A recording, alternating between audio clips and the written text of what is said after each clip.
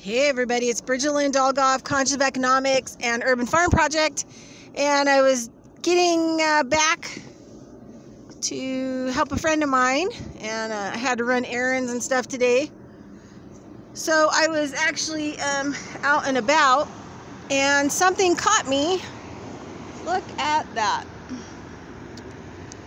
You can see like all the ripples. Look at that. See all the ripples, clouds, as if it's right, and some threw a in it, and it's like slow motion. Look at it.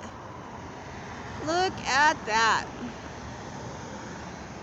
Look at that. People telling me, oh yeah, they're not using HAARP, they're not using frequency weapons.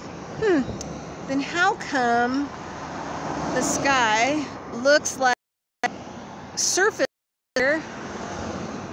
lake? Yeah, tell me that. Yep. Anyway, I just wanted to point that out.